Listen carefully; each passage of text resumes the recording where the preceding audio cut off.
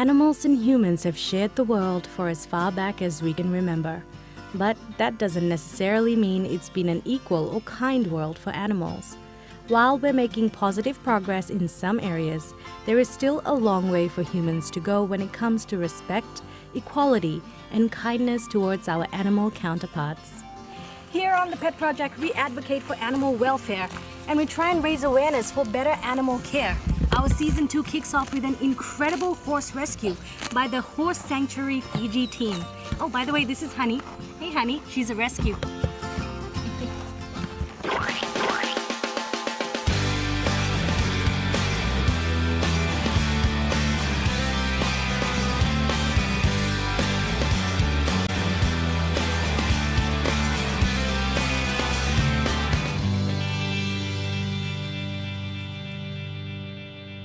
When we think of horses, the word majestic comes to mind.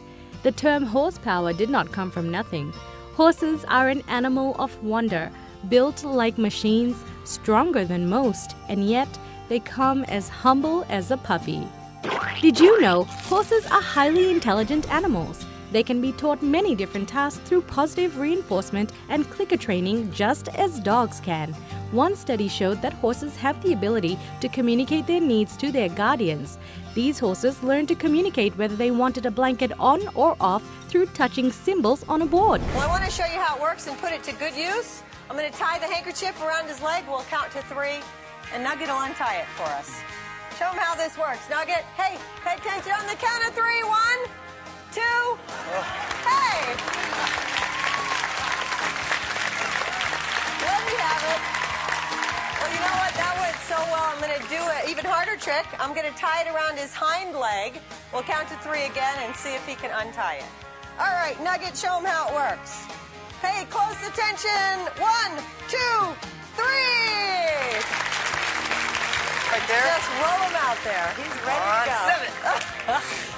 You've done that before, haven't you? A couple times. That was the highest. This was as high as you can get right there with 12. You got it? 6 and 6, Nugget. You got that? 6 and 6. You got it?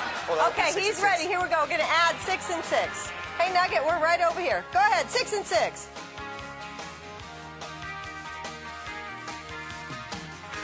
You right? Whoa! I love being on a roll and doing that. 4 and a 3. 4 and a 3 again. That's well, when you're hot, okay. you're hot. What can you do? That's okay. We're going to do 4, take away 3. This can be hard for Nugget because he gets going when he counts. So now pay close attention. 4, take away 3. You got it? He says he has it. Not going to make a mistake? Huh? Okay. Oh 4, take away 3. Here we go. Hey! That was excellent. Now you'd assume basic horse care knowledge would be a given, considering horses are living creatures just like us and they require their basic needs to be met just like us. But sadly, this is not the case in our country. Sadly, this was the case for Penny. As you can see, Penny is missing an eye. So Morika Hunter and her team here at the Horse Sanctuary Fiji have come together. They started this 3 years ago and they've tried their best to help and save as many neglected horses in the country as they possibly can. And today, we're going to meet them.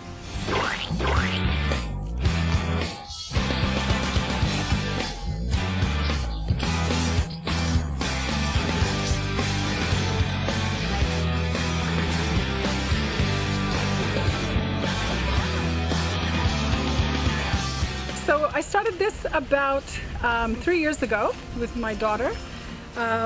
We got 1 or 2 horses and then we realized there were so many that were neglected. So then we actually started a sanctuary. But prior to that, like growing up, I grew up in Savu. I've always had horses, but I've also seen the way we treat them. I had horses in Nandi as well. I lived in Lautoka. I used to ride my horse to St. Thomas School. But again, you know, you're just exposed to a lot of things that we could do better in Fiji. And a lot of it is really just comes down to the basics. Because they're such big animals, people automatically assume that you have to be tough with them, you have to be rough with them.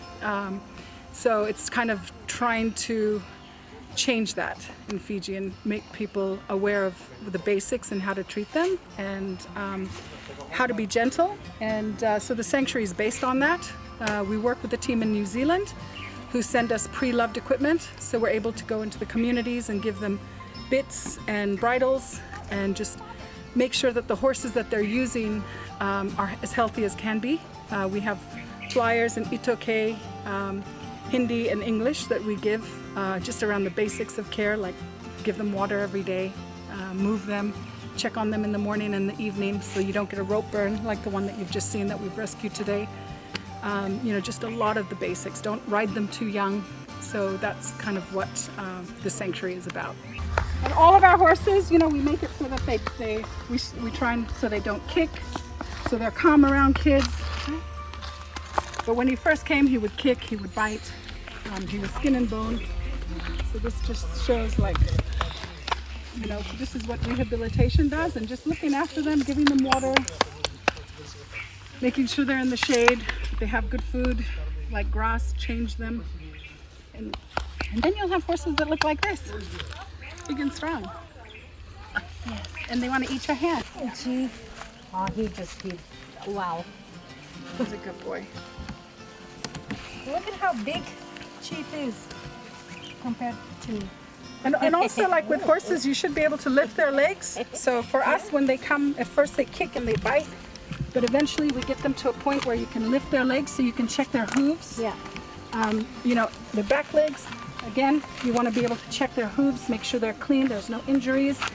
These are all just the basics, but you shouldn't do it unless your horse, you know, it takes a lot of time to get them to where you can lift their back legs up and they won't kick you.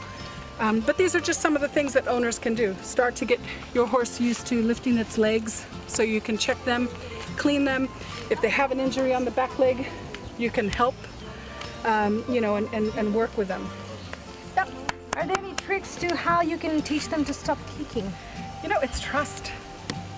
The minute the horses are scared, like horses are flight animals, they're not fighting animals, so they will want to run away or reach out or kick or bite to run away from you if they're mistreated. So it's really getting them to trust you and know that you're not going to hurt them, and then you slowly just work your way around their back and their back legs, and it's just trust. Now, you may have also come across some horses that have sunken backs. It doesn't exactly look right.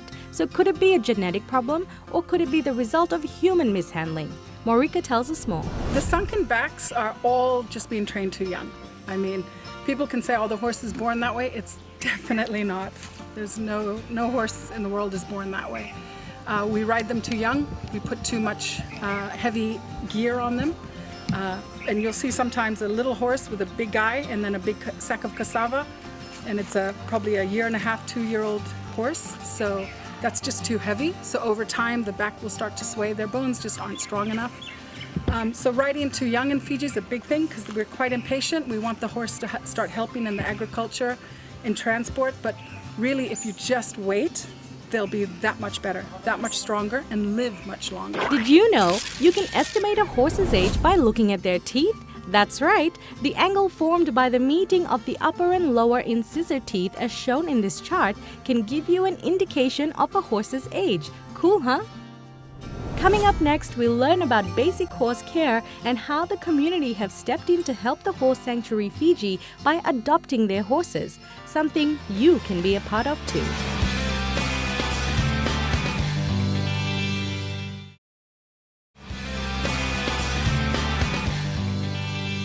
So Penny, we got about 3 years ago, and we had to have one eye removed. The other eye's not doing well either. You know, and the main thing with white horses in Fiji, they get really sunburned. So it's really important you put them in the shade.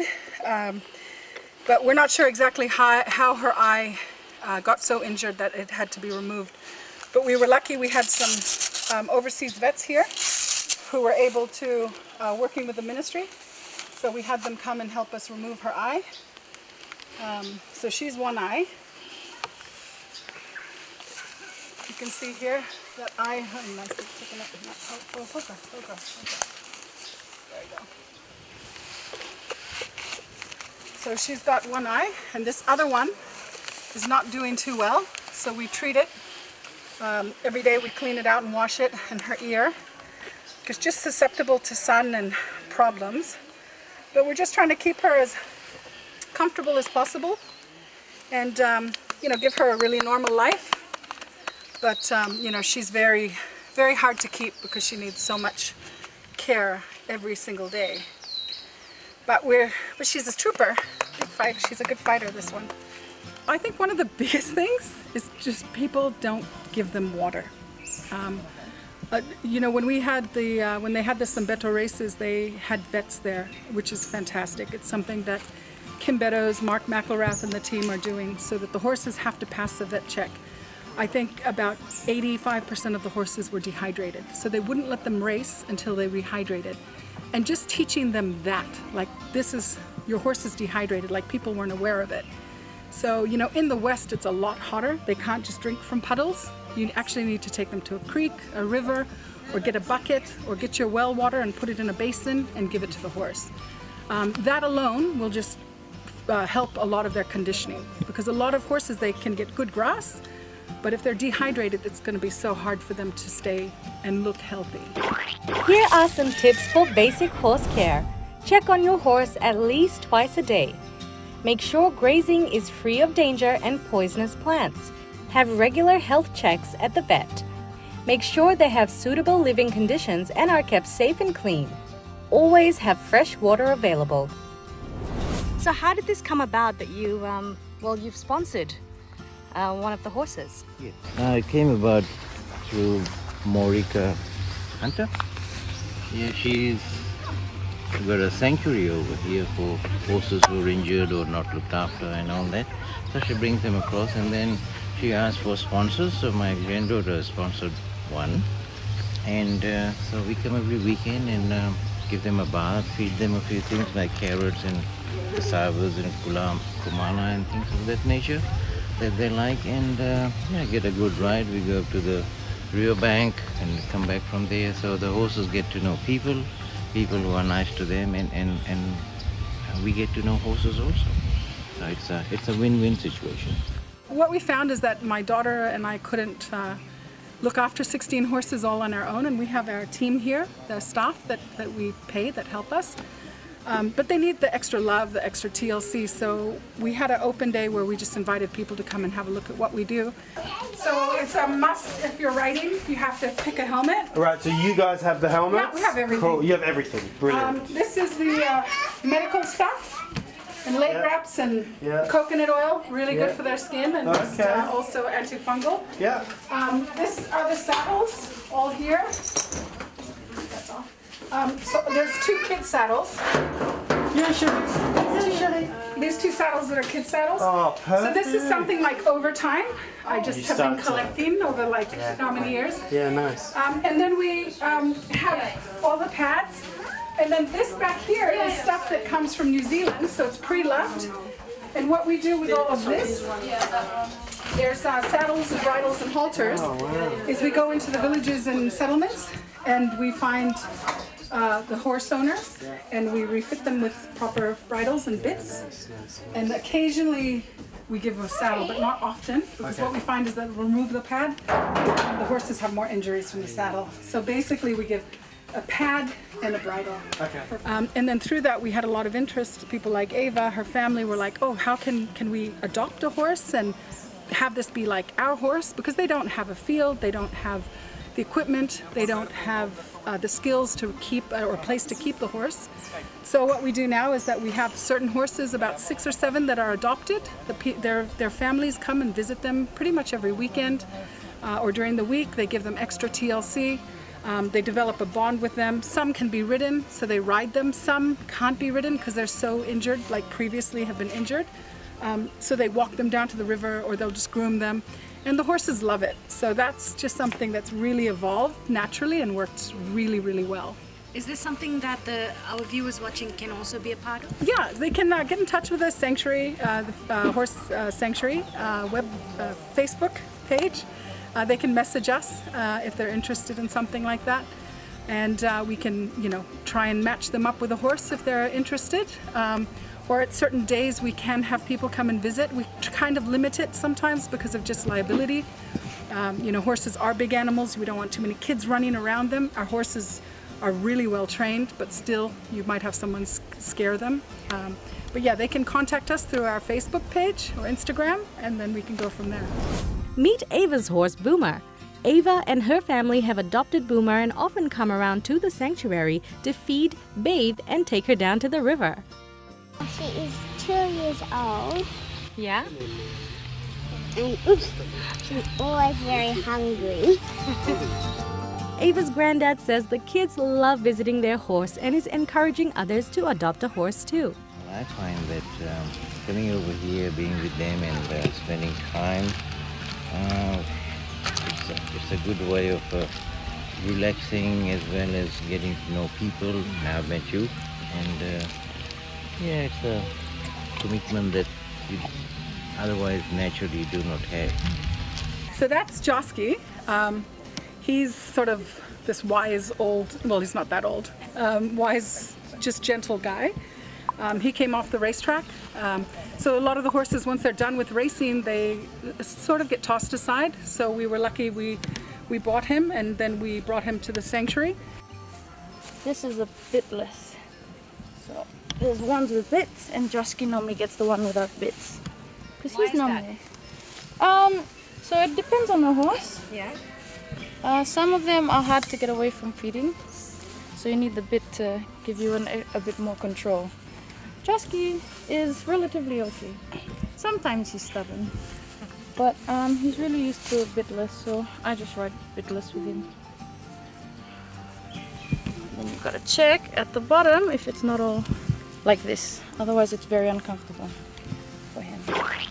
Did you know a horse bit is a piece of metal or synthetic material that fits inside a horse's mouth and aids in the communication between the horse and the rider via the reins? That's Chief. He's kind of my baby. I saw him on my birthday about 2.5 years ago in Nutandola Beach. He had this huge Russian guy on him. He was skin and bone. He could barely hold his head up. And I walked up to him because he's such a big horse, like tall. And I thought, wow, look at this poor old horse. And he was skin and bone. And then I actually opened his mouth and looked at his teeth, because that's how you can tell how old they are. And I realized he hadn't even got his 5-year-old teeth. So he was like 3.5, not even 4. And I was shocked because he was so worn out. He had a huge gash on his back. I took the saddle off, had a look at him. It took me a month to negotiate with the owner, and then I eventually bought him. And now the best thing is, like, he's completely transformed. He looks like he's from overseas. When I take photos of him to the guys at Nutandola now, they can't believe it's the same horse. And they're like, oh, it's overseas horse. And it's like, no, it's not. It's a local horse, but this is what happens when you look after them.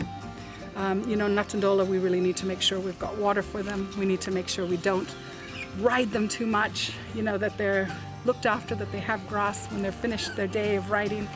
You know, just some of those care. And so we're working with that team, and we've given them bridles and some saddles to help them. But you know, it's only like a drop in the ocean. And then we've got Honey, who's around here somewhere. We picked up on the side of the road. Honestly, a walking skeleton. She has hip injuries, so she'll never be able to be ridden. She looks skinny right now, but she's actually gained probably double her weight. And she's just a beautiful, beautiful girl too. Now coming up after the break, an amazing horse rescue mission in Sigatoka.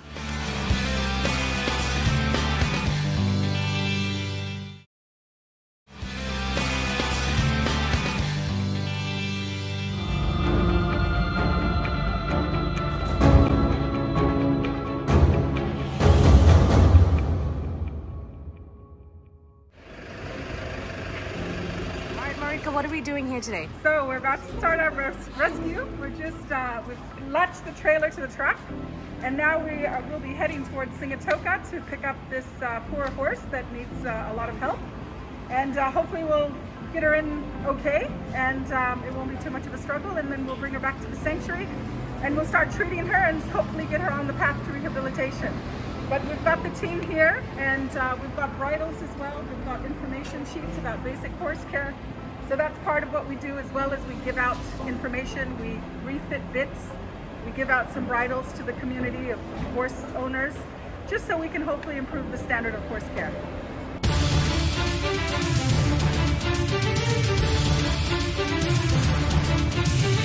My team and I followed the Horse Sanctuary Fiji team to their rescue destination, not knowing just how bad the poor horse's situation actually was. By the time we arrived, the team had already helped the injured horse onto the trailer. The situation was worse than we imagined. Lady the horse had been suffering a rope burn injury for almost 2 years, to the point that maggots had started infesting her leg. Lady's owners had tried to help her through natural remedies, which didn't exactly work. But luckily for Lady, they realized she would be better off in the hands of an actual vet and recover safely at the sanctuary. We have like a rope injury around the horse leg.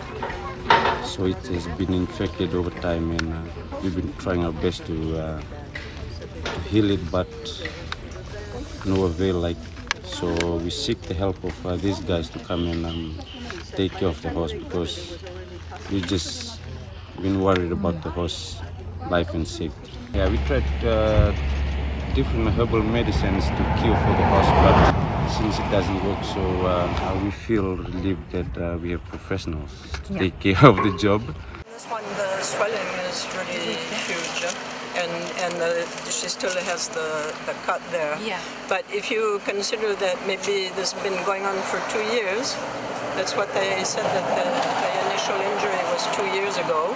And they tried to, they went to the vet, they bathed her and everything, but they said by the time, because somebody borrowed the horse for the plantation, and when they brought the horse back, it was already, there was already pus coming out and stuff. So they tried, but they had to go buy the products and stuff, so it's really hard for people, because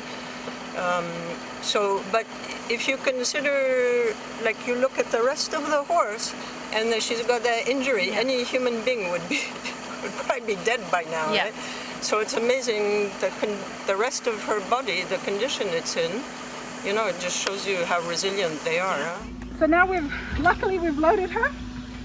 We can see the wounds a lot worse than what we had expected, so that's not good. We've purchased the horse with the owner, so that, you know, if something does happen to her, she doesn't make it or whatever, the liability is on us. So now we're going to head back to the sanctuary. We have her really secured in the trailer. We also have put some betadine antiseptic on her leg, just so, you know, we can start at least the process. And we're going to head back to the sanctuary, hopefully get over all those humps with no problem, and up the hills. Was it difficult trying to get the horse off them? No, they're actually really good owners, in the sense that they realized she needed the help. You know, so they were okay to let her go, which we're really, really grateful for. They realized out here, in the condition she's in right now, it's beyond anything you could do with just the herbal treatments. And that's what we recommend. Like, this is a rope burn. It didn't have to get like this. You know, that's why it's so important with people in Fiji, if you're tying your horse, which we all pretty much do, morning, afternoon, check it. Does it have a rope burn? Is the rope tangled around the leg? Take it off. If it is, and you live by the sea, put it in the ocean. Let that help clean it. If you don't live by the ocean, try and wash it with just a bucket of water, and then use the batukoro, laya, you know, whatever you've got, the herbal medicines you use for yourself, you can use on your horse. So that's really key, is that, you know, you start using those medicines on the horses too. Join us on the show next week to find out more on Lady's journey. Did she make it to the sanctuary safely? And will she ever recover? All that and more next week.